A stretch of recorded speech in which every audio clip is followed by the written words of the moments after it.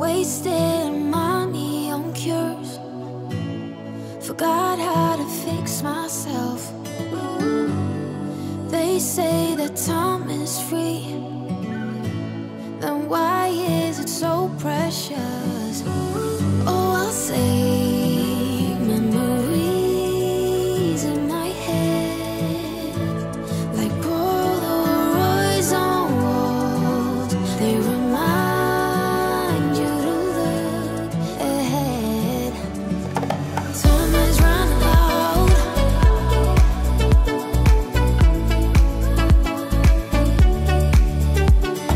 Time is running out.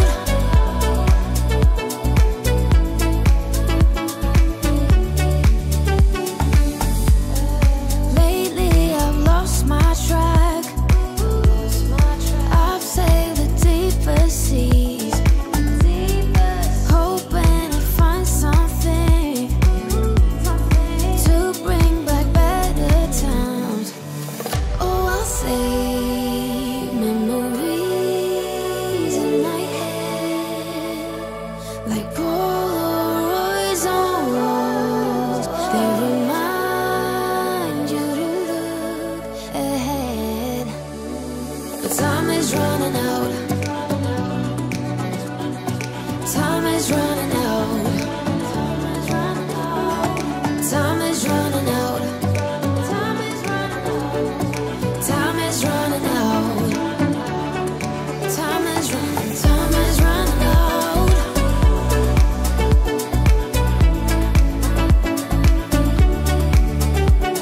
But time is running out.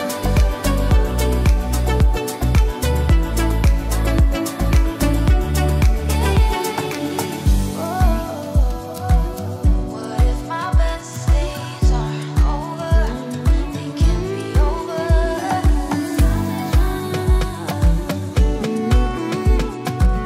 They can't be over now. Time is running out. What if my best days are over? They can't be over now. Time is running out.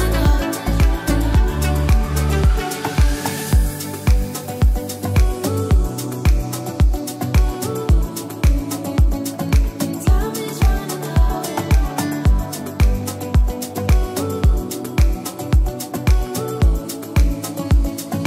Time is running out.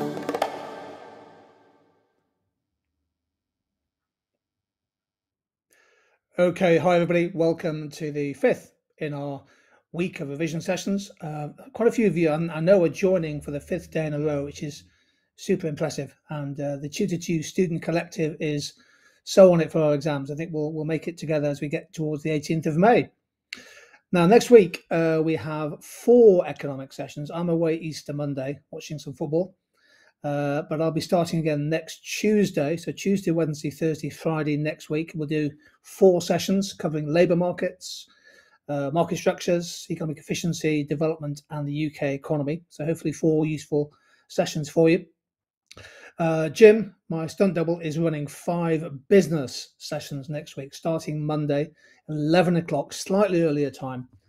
And so if you want to double up on business and economics, everything kicks off at 11 o'clock normally going forward. So looking forward to today. If you want to contribute to the chat window, it's always amazing to see people's contributions. We'll give lots of shout outs on the screen, but you just need to hit the subscribe button if you haven't already done so.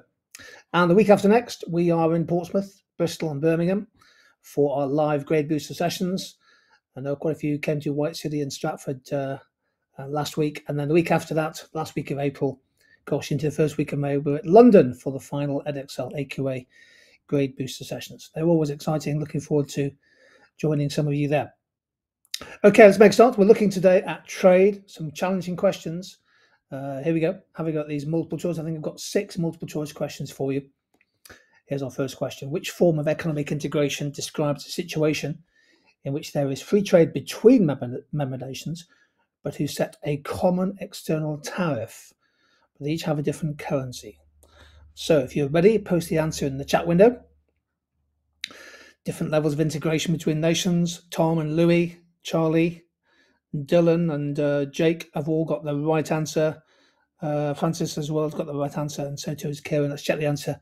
Nice easy start. It is indeed a customs union. Now, customs union is a hot topic in trade economics. Not just because, of course, the UK has left the European Union, but there are different customs unions around the world, as shown on the screen if you want to take a screenshot. And Edexcel, for example, have chosen quite a few different examples of customs unions in the past. The one I'm interested in at the moment is the East African community. They're trying to build a single market there. Kenya, Tanzania, Uganda, Rwanda, and Burundi. Interesting customs union. They're trying to develop a single market. Question number 2. According to economic theory, an increase in global trade liberalisation should lead to which one of the following effects? What do we think for question number 2? And straight away the answers are coming through. We like to we'll post some answers on the chat window when we get into the short answer questions. So just this is a little introduction for those of you who are new to our revision sessions. It looks like everybody is choosing the answers C, including Tom and Joe and Robert and Connor. Here we go. Let's check the answer. Yeah, well done. A rising global output in theory. And of course, this is one of our favourite phrases in economics. It chooses to do in theory it should lead to a rising global output. Of course, in practice, it might not. Francis Johnston sends a message to the Tutor 2 collective. Never stop revising. This is your future. Those are inspiring words, Francis. I think everybody has just got a massive lift from what you've just posted in the chat window. Here's question 3.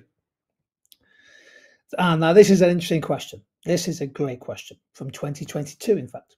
The diagram shows the change in the supply curve of imports S to S1 to S to S2 after the introduction by the government of a trade protection measure. But which one?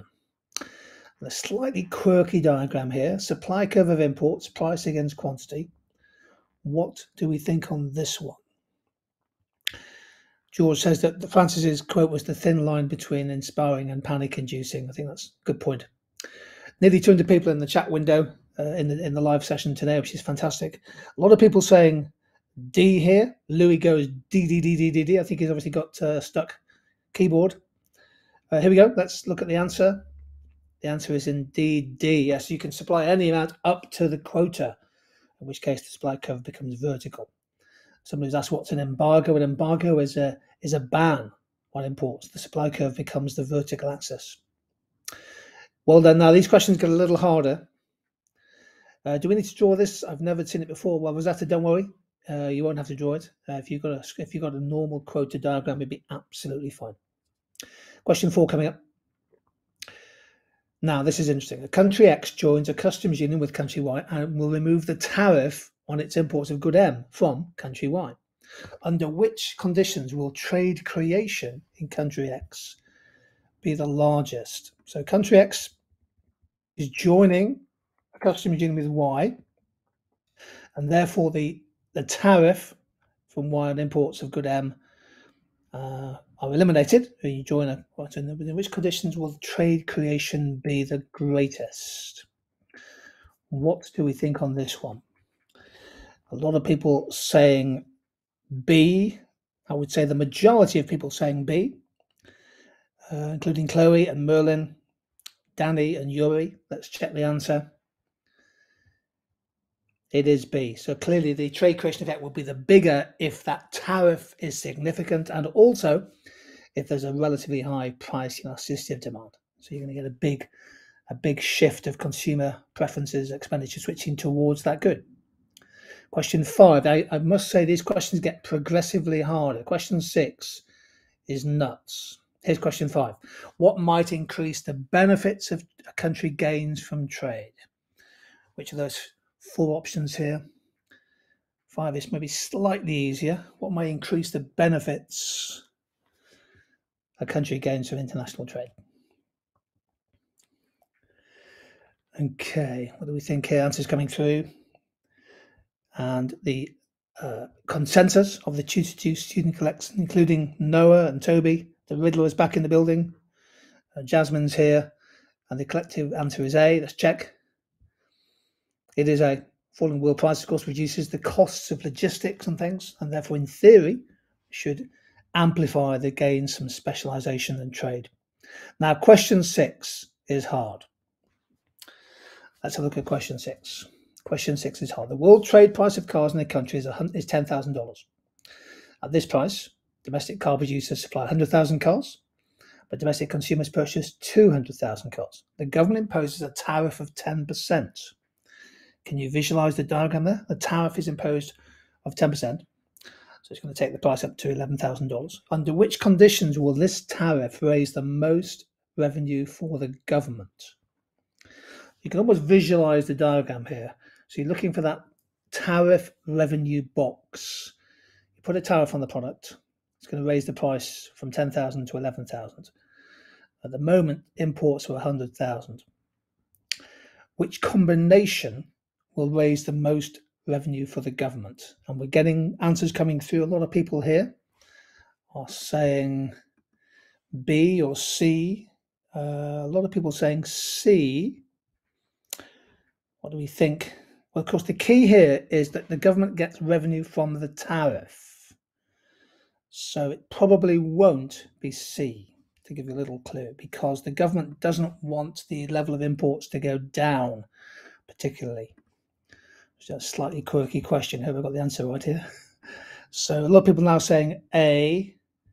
Let's look at the answer. Bonnie got A. Tom, Louis got A. So did Manav. It is A. The tariff revenue will be higher if domestic producers are fairly slow to respond to the tariff. So you're looking for low elasticity. Nice quote from George there. So looking for low price elasticity and also a low price elasticity of demand. People still buy the cars even if the price goes up. That will boost the tariff revenue. Of course, what you really want is if you want the tariff to increase production in domestic markets, you want a high elasticity of supply. But in fact, the question is about the tariff revenue. That was a slightly harder question. Congratulations to those of you who got it right, by the way. Okay, let's crack on. Let's quickly look at the diagram. Now, what I've got here for you is a classic trade liberalisation diagram. Oftentimes, exams ask questions about tariffs, and students are really good on the tariff diagram. But if they ask a question on trade liberalisation, a lot of students draw the tariff diagram. You just have to reverse engineer it a little bit. So here's our diagram. It shows the market for beef, and the price P2 is the world supply of beef with an import tariff. So that's with a tariff. Now, the next slide shows what happens if you take away a tariff on beef and the price drops from P2 to P3. Okay. Now, I've now added some labels on the next slide. And if you can type your answer into the chat window, please. What is the area of consumer surplus with a tariff? So I've taken away the tariff with this sort of brown dotted line. But what's the consumer surplus when there is a tariff? Which area shows consumer surplus with a tariff? What do we think? So they need to go back to the original price, which was P2. I think it's now H on my diagram. So what is consumer surplus with a tariff? And we have some right answers, including Henry's got the right answer, and Ollie Sherwin's got the right answer, and Chloe. So the answer is, coming up on the screen, the area is ACH, because there's a fairly high price. Now, this is the important bit. Okay, so that's consumer surplus with a tariff, ACH. Let's move the slide on. What is the consumer surplus if we take away the tariff? In other words, with trade liberalisation. The price now falls from H to I. Quantity consumed expands from Q2 to Q4. So what is consumer surplus with free trade? And the answer is coming through very quickly. Manny's got it, and Rocco's got it. Herman's got it. Superb. Yeah, well done, everybody. Some great answers coming through. The answer's on the screen. It goes up from ACH to ADI. So this is your diagram you could use. If you get a question on trade liberalisation, you could talk about the impact on consumer welfare. Fall in price from H to I increases consumer surplus. And the net gain, of course, is HCDI. Although, of course, producers might lose out. Now, my next little question on the same diagram is, what is the lost government tax revenue if we take away the tariff? So what is the lost government tax revenue, which was there with a tariff, but which won't be there with free trade? Which area shows the lost tax revenue? Answers coming through. Superb stuff, everybody. Joe and Ewan, Ollie and Harvey have got it. Tobias has got it. Arhan and Danny. Here we go. Here's the answer coming in. Yeah, lost tax revenue is JCLK, because that was the tax revenue. Of course, that's another key evaluation point, is that trade liberalisation in the short term might reduce the amount of tax revenue the government's got. Superb. Little challenge for you coming up, a 60-second challenge. I just love this idea of just giving yourself a minute in revision and saying, well, I'm going to try and type out or write out a paragraph. So can you please type into the chat window a short explanation, it can be as short as you like, of the meaning of trade creation. So when you sign a free trade deal, trade creation effects might happen. Have a go. I'll give you a minute for this. Here we go.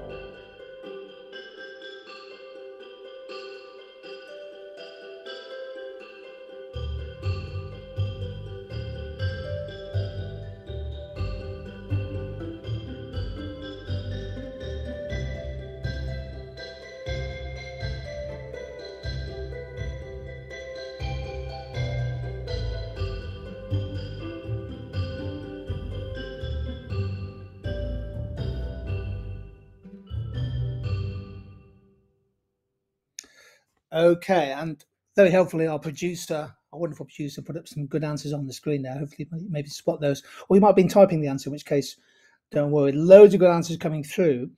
One or two of the ones we put on the screen were perfectly fine, but didn't quite nail the concept of trade creation. So when I show you my answer, we'll try and really focus on what you have to talk about. The idea, of course, is that you eliminate tariffs, and therefore within a customs union, for example, the previous barrier to trade has disappeared. So you'd expect the price to go down, and that has welfare effects. Let me just show you my answer, just in terms of what we might suggest. And keep in mind also, there's some great answers in the chat window. You might want to follow those as well.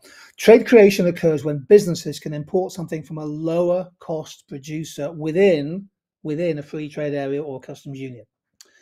So you join a free trade area and suddenly you can now access, I don't know, cheaper beef or cheaper copper from a country that's inside the agreement, instead of a higher cost supplier outside the agreement.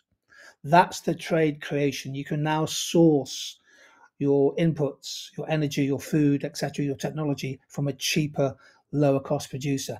That causes a market price to fall, and that leads to an increase in consumer surplus. So the best answers will then link it to a welfare concept, in this case, consumer surplus. Okay. I want to make a really key point, is that businesses trade rather than countries. So a lot of the students in the exams talk about, the UK importing from Germany, or whatever, Rwanda importing from Ethiopia. No, businesses trade rather than countries, although we tend to aggregate to think about the value trade at a national level. Okay, great stuff. Well done. Nice little challenge. A 1 minute challenge, I think, are really quite important. Here we go. Can you give me a reason, 1, 2, 3, why trade liberalisation might, little hedging word there, might lead to an improvement in economic efficiency? Have a go. What can you come up with?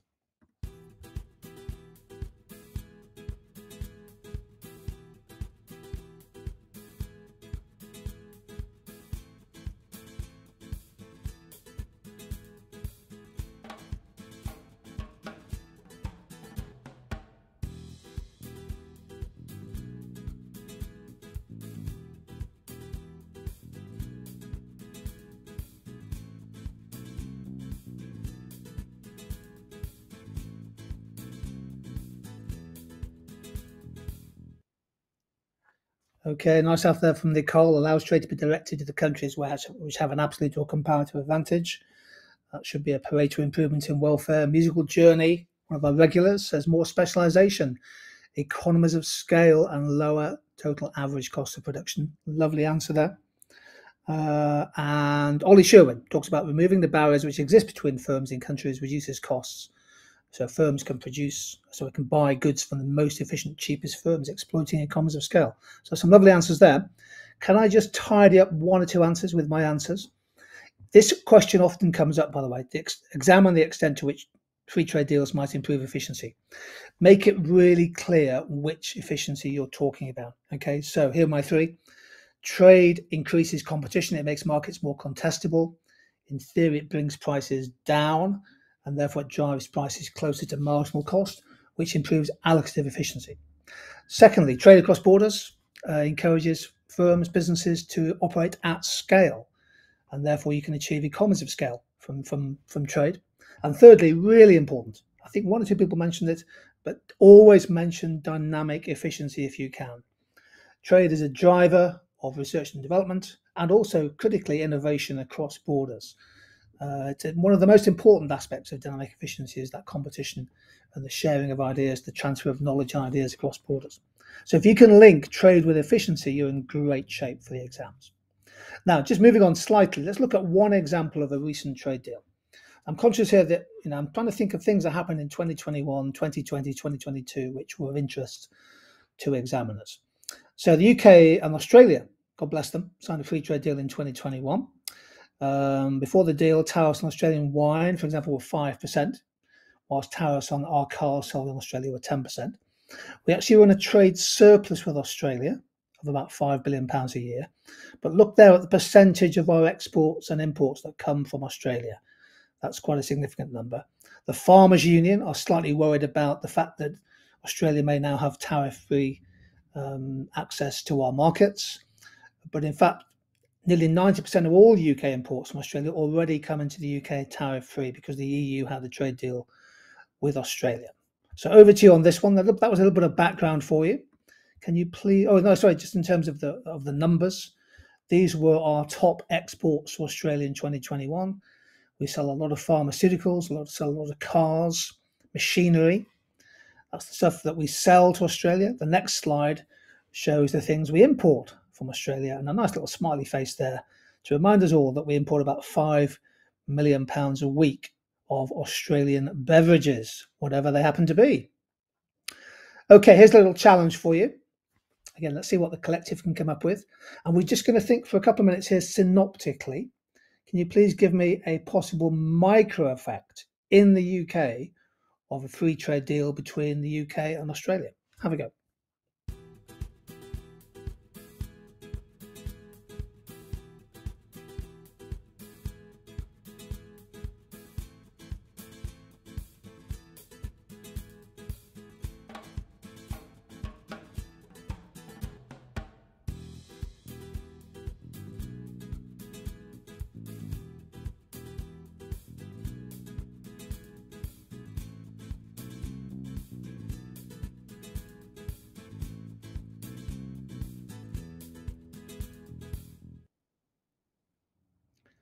Some good synoptic answers coming through there on the screen. Louis makes the point that Foster's tastes terrible, which is clearly right. Should never, by the way, never drink beer out of a can, because the old adage is true that they sell what they can and can what they can't. Here's a point coming in from Dylan: lower prices for consumers, helping to increase consumer surplus, more choice, increasing consumer welfare. The great point about Dylan's answer there, it's really micro. So in a synoptic question, he's focusing on prices, consumer surplus, and welfare. That is a really good micro point. A couple of other people talking about current account. That will be macro. Of course, the synoptic paper is where you have to make a nice little clear dividing line between micro and macro. Here are my 3 points coming up on the screen. First of all, falling prices, echoing Dylan's point.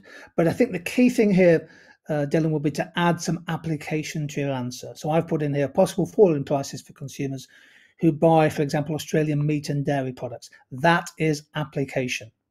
in the exam. Okay, bit of such as seasoning. Benefiting from trade creation. Exports, I think what exports is macro, but not if you make it specific to an industry. So export industries for opportunities to sell more cars, pharmaceutical products, beverages, and you can support that with a cost and revenue diagram. And maybe on the downside, increased competition for the farming sector might lead to falling profits and employment in the farm sector. So if you talk about individual firms or industries, that is microeconomics. Next challenge for you. Can you please talk to me about possible macro effects of a free trade deal between the UK and Australia? Have a go.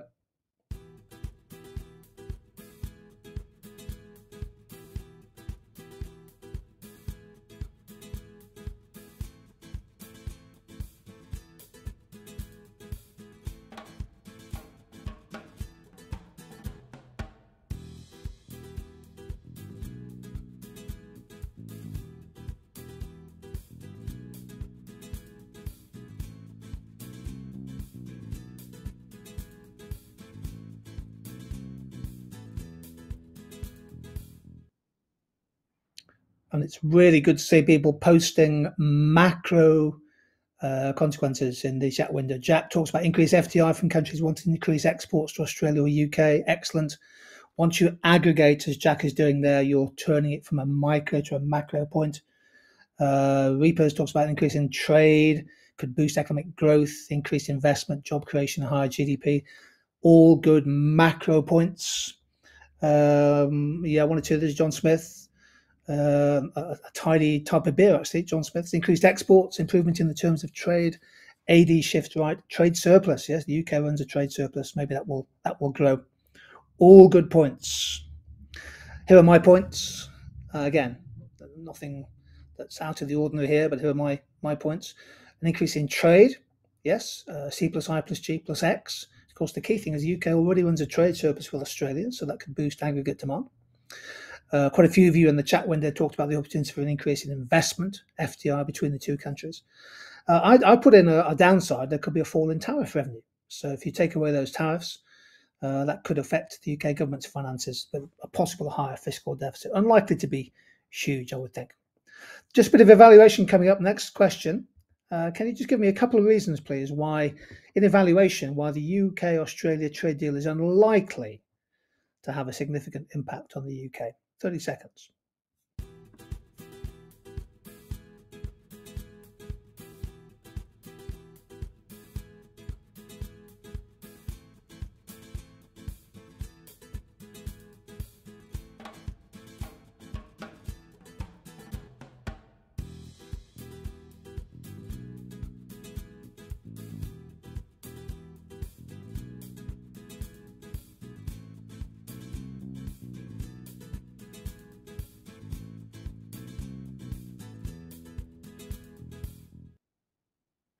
Nice points coming up here. Kelsey makes the point that there was already free trade on the vast majority of goods. Noah made the point about the surplus. I think Harris made a good point about geographical problems, large costs associated with transport. Now, that is a really good point. I'll talk about that in a second. So unlikely to really boost trade very much. Musical journey, UK will be importing from Australia. Transport costs, balance purposes, they're insignificant part. Nice point from Rosetta there that nothing I can think of with Australia that we can't buy elsewhere, perhaps a bit more cheaply. So the trade creation effects are unlikely to be significant. Some really good points there. The evaluation skills are looking good. Here are my 2 points. Trade with Australia is only a small percentage of total trade in goods and services. What was it? 1.5% of exports and 0.7% of imports. And also the tariffs were actually fairly low already. So the consumers may not see any significant price reductions, in which case there's likely to be limited expenditure switching effects. Just by way of background, again, just thinking about this, I'm going to introduce a concept for you. The next slide just summarizes a few points. Yeah, here's the evaluation points. Again, use the data in the extracts if it comes up in the question. Use the data to get the application. So trade is a very small percentage, on average, about 1% of trade. There is something called gravity theory of trade. We tend to trade most with countries with whom we're in close proximity, the European Union, for example. So many of you talked about transportation costs, which is a good point. Many products are already tariff-free. And the UK run a trade surplus in 2021, but put that in the wider context of 100 billion trade deficit in 2023 forecast. So it's not going to be a game changer. One more topic to do. Well done on trade. Hopefully you found that useful. Let's now move on to the single currency. I've got 3 bubble quiz questions for you. Have a go at this one. I wish this is part of the exam. The number of answers to the questions I'm going to pose can either be right answer is going to be 1, 2, 3, or 4, none of them. So post the letters in the chat window. Which of these countries are members of the European Monetary Union? What do we think? Your 4 countries for our first question are Ireland, Poland, Norway, and the Netherlands. Which of those countries, how many of those countries are members of the European Union? I'll shout out a few answers coming through. Quite a few people saying A, B, and D. The Riddler says A, B, and D. Rocco says A and D. What do we reckon on this one? A lot of people saying A, B, and D. Felix says A and D. What are we saying? Shashank says A, B, D. George says that Norway still uses the krona. And Ben says A, B, C, and D. Joe Beagle says A and D. And Noah, our lead supporter, says A and D. Here's the answer coming up. It is indeed A and D. Well done to all those who got it right. Norway is outside the European Union, has its own currency, the krona. Poland is inside the European Union, but has maintained a floating exchange rate, the zloty. Number 2. Harder question, this one. Which of these EU countries have chosen the euro as their currency? And your 4 countries are Slovenia, the Czech Republic, Slovakia, and Croatia.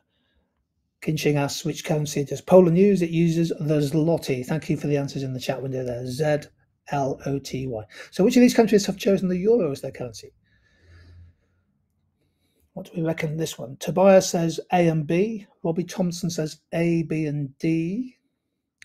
George says all of them, I think. Croatia very recently. Charlie thinks it's a trick question. So is it all of them or none of them? Merlin thinks all of them. And Shashank thinks just B and D. Jake says all of them. Here's the answer coming up. The answer is 3 of them. The Czech Republic still has its own currency. And indeed, Nicola correctly spots that Croatia switched to the euro in January. That could well be an exam question. We'll finish with that in a second, actually. So Slovenia, Slovakia, centres now for European car manufacturing. Czech Republic outside the single currency area, similar to Poland and Hungary. Last question of the bubble quiz. I wish the bubble quiz was part of the A-level. Which of these countries are not inside the European Union single market? Now, anybody gets this right deserves a special Good Friday, Easter hat tip. Which of these countries are not inside the EU single market? Rosetta's gone for A, B, and C. Freya, A, B, and D. Dylan, A, B, and C. Rocco has just typed Brexit. So that's not the answer, Rocco. The answer is how many of these countries are not inside the EU single market? Joe Beagle says A, B, D. Haven't yet seen the correct answer, if truth be told. So who can come in with the correct answer? Which of these countries are not inside the European Union single market?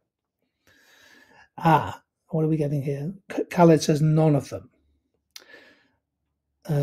James says just A. Let's check the answer. I think we might have the answer. The answer is only one of them. The UK, of course, is outside the single market. Brexit. But Norway, Switzerland, and Iceland are all inside the European Union single market, but outside of the European Union. Norway has membership, pays to join. Switzerland and Iceland are part of the European Economic Area, which has membership. And this is a kind of really key point for your exams. If you get a question on Brexit and the single market, the 3 countries outside the EU, well, I'm answer your question here, Sihani. There are 3 countries outside the EU that are part of the single market. So there are models by which the UK could, some people might argue should, rejoin the single market at some point in the future. Iceland, Switzerland, and Norway, all outside the EU, but inside the single market. They pay for that. They have to pay a membership fee and the contributions to the EU budget, but that's what they've chosen to do. Really, really interesting. So the UK does have a choice there. Let's finish off with Croatia. Just 2 minutes, if it's okay with you, on Croatia. So it's the 20th member nation of the European Union. 20% of its GDP is tourism, service economy, 6% of GDP, population in decline. A lot of countries suffering from depopulation. Could that be an exam question this year? Middle income country, per capita income about $13,000 PPP, just a little bit above Romania. Used to have the kuna as a currency. Now the euro, government debt 80% of GDP, unemployment 8%. Bit of data on Croatia. Over to you for the last 2 questions. Can you please type into chat window 3 advantages for a country such as Croatia becoming the 20th member nation of the euro? Have a go.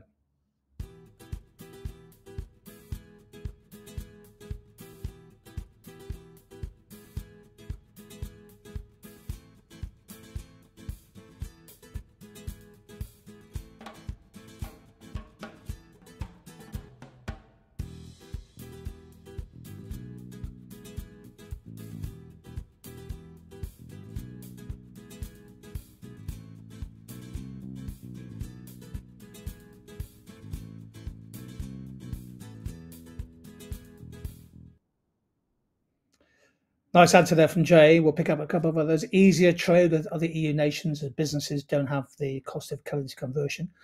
Lovely point from Chris Tyson. Exchange rate stability likely, nice use of the hedging word, by the way there, Chris, likely to attract more FDI. What else have we got? Lots of good answers coming through. Here's Ollie's answer. Financial stability, lower transactions costs, free trade. Essentially, the single currency can be seen as a complement to membership of the single market. Some really good answers there. Here very quickly, my 3 answers. Yes, don't forget to use the data. 20% of their economy is tourism, and it intuitively, isn't it? It must be the case if you have a single currency. It's easier to travel to and from Croatia without having to pay those pesky conversion costs when you swap currencies.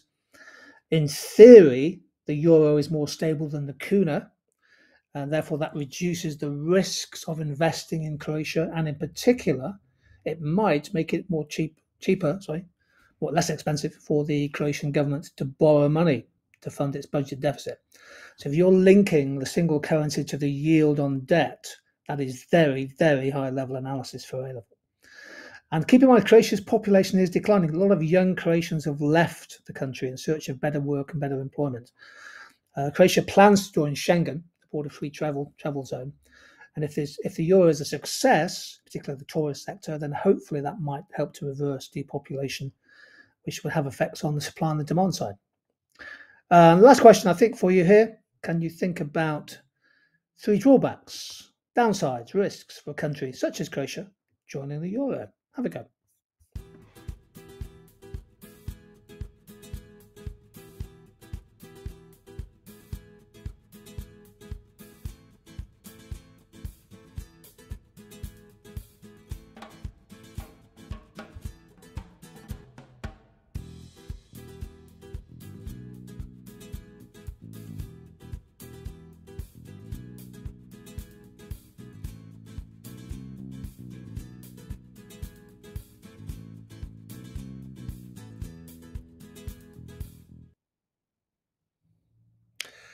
Wow, look at these answers coming up on the screen. Those of you watching on replay and those of you with us live, these are incredible. So it's obviously a revised monetary union. You don't have to know much about Croatia. You can just apply many of the same concepts and arguments to a particular country. Here's George's point: sacrifice of independent monetary policy, which might be important. Less control over the market for loanable funds. Yeah, or you could use loanable funds theory. That'd be good. There was some really good answers coming through. Just find maybe one more. Oh, here are my answers, sorry. Yeah, here we go. Joining the euro means that Croatia gives up the option of an independent monetary policy. In other words, interest rates are now set by the European Central Bank, not by the Bank of Croatia. Croatia also gives up the option of attempting a competitive depreciation of their old currency. So that option is still available to countries such as Poland, Hungary, and the Czech Republic. So they can still depreciate their currency whilst being inside the single market. Croatian businesses can't rely on that. And of course, there's the conversion cost of joining the single currency. They joined in January. 1 or 2 complaints from consumers that businesses use that opportunity to engage in a bit of price gouging and profit plus inflation, increasing prices. It might also lead to a surge in investment into the Croatian economy, which is good news for Croatia. But of course, that could be investment in property. It could just be portfolio flows, people buying up housing in Dubrovnik or whatever it is, and that could damage property affordability for people living in Croatia. But some superb answers there, absolutely terrific level of answers. Well done. Well, there we go. We've had 5 revision sessions this week, and I just want to say a big thank you to everybody who's come to all 5. We recognize loads of names. We follow the chat window. We see what people are writing, and it's just absolutely amazing to see this community of students coming to all the sessions. Together, we've done 200 minutes of revision this week, covering 5 topics. I hope you found it useful. If you have, could you maybe consider pressing the like button? Apparently the algorithm loves that. And I'm also paid by Jim according to the number of likes I get. Now, next week, I'm doing 4 sessions covering labour markets, market structures, development economics, and the UK economy. And they'll start on Tuesday. Jim is running 5 business sessions. So if you have friends and acquaintances who are doing business, maybe encourage them to join in their sessions next week. I'm sure they'll find it super useful. I think we have a quick reminder about our study books.